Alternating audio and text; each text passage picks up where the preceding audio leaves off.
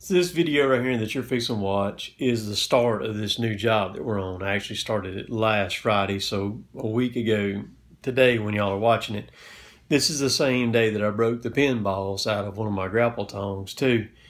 And I don't think it's in this video. I think there's another video similar to this one that y'all will be seeing, it'll be in that one. But we took the tongs off of it and got it fixed. Took them off Monday morning and put it back on. Monday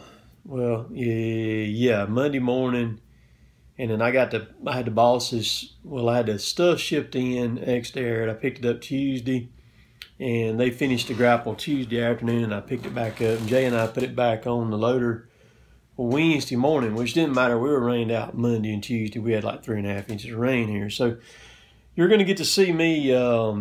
What I'm doing is which I hadn't got into really editing this one yet here, but these are trees that we've pushed over. Derek was not on the job yet. He was somewhere. He was on another job cutting, doing some other work for us on another one. And so Kevin and I were dealing with these trees, and you'll see me cutting the stumps off of them is what I'm going to be doing. You'll see Kevin in there on the bulldozer too. You'll see me a lot of times on those big trees. You got to understand that those big trees, you're dealing with the tops in those trees, and you're dealing with a very, very heavy stump that's covered in dirt. So you'll hear me sometimes bumping the saw as I'm cutting. What I'm doing is I'm reading that tree. Understand, I take that tree and I pull it up where I want it just right, and then I rest that stump on the ground.